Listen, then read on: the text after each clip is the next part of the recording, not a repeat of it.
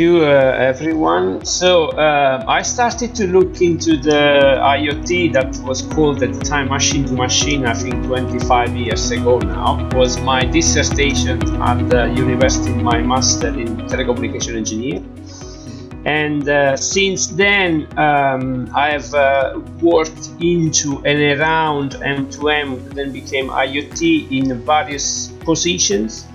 I was an M2M engineer in my first position in Vodafone, and then I moved around more the policy side. I worked in the European Commissions around machine and broadband technologies, and then I worked around, carry on the kind of policy side, technology policy side, and then I moved on market business strategy development around IoT and M2M across various companies here in the UK and also European companies. Most recently, I'm embracing the teaching of what I've learned in 20 years of experience in various ways in the IoT.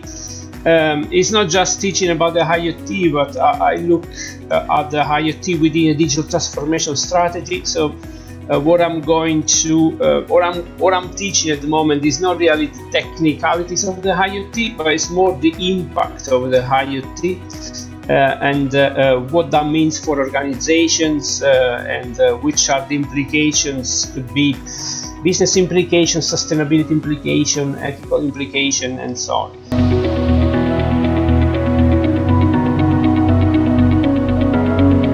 So I'm planning to, let's say, to have 3 parts, this course structured in 3 main parts.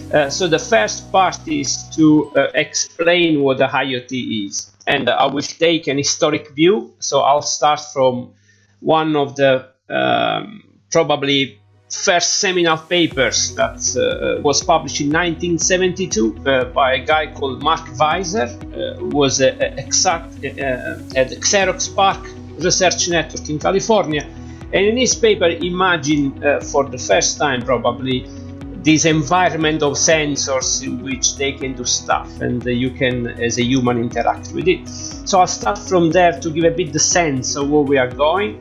A bit of around machine to machine as a probably the first real implementation of what IoT could be, and then slowly going towards what IoT is today.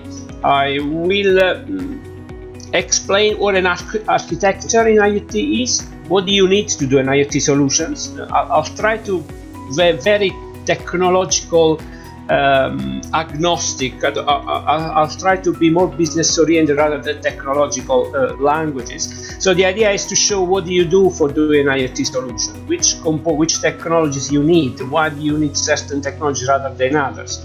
The IoT is not a technology per se, it is a technology framework because it's made of different technological components. So I'll go into that, and then from that I will go more into the business management side of it. So what do you need as an organization to develop an IoT strategy, for example? What an IoT strategy means within a digital transformation strategy. What do you need for doing an IoT solutions? Which are the implications, the barriers, the challenges that you will perceive and you will encounter? And then I will have a session about some sessions about the applications of the IoT. Where do you see the IoT today? I mean, the IoT is strictly ubiquitous, pervasive, is everywhere. It depends on the refinement of the solution, and so we will also look a bit of how the IoT is evolving in a sense of applications, because the IoT primarily does the monitoring of a machine. This is in the idea of the most common idea, but the next step of the IoT is the automation. But the IoT on its own cannot do the automation; it needs the convergence with other technologies. And then I will say, okay, the next step is the convergence between technology frameworks. So the IoT and AI, if you want to do certain things, the IoT and blockchain, if you want to do other things, and so on. And then last part I will be dedicated. So what are the implications of the IoT in sustainability sense? So can the IoT help our challenges in the green area and the climate change? Because of the IoT is dealing a lot of data. What we are talking about here is data. Which are the regulatory, privacy, ethical implications in dealing with data? We are talking a lot about data sharing economies and so on, what that means. So a brief introduction into that. Yeah.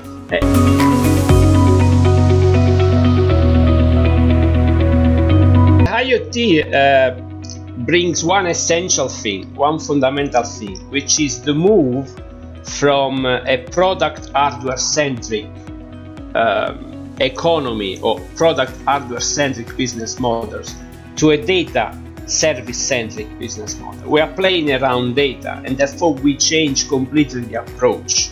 So in the moment in which, for example, let's take an example of an MRI scanner, yeah, which is a very common example in the IoT community on explain the change. So in an MRI scanner is a very expensive machine. Yeah, in the past, the hospital used to buy, or the healthcare delivery authority used to buy these MRI scanners, put in the hospital, and they were staying there. And there was a cost, there was a maintenance cost, there was also the operational cost around it. Now, what you can do with the IoT, you have an MRI scanner who has the sensors on it. Yeah. Rather than buy it, you can rent it one, for example.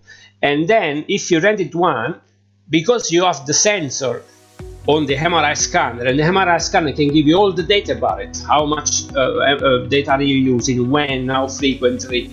All these can basically create new business models, new way of paying for the MRI scanner, and probably will become more cost effective for the healthcare authority. So this is a fundamental change that the IoT can take, because the IoT, what it does, the IoT sends the data of an environment, gather it, exchange it, and analyze it, and then takes action on it. So and these are all software based. Yeah, I mean there is the hardware. I'm not saying there is not the hardware, there is the connectivity, but the core is the software. So this then has a lot of consequences in business terms. So how do you charge? Can you charge per data, for example?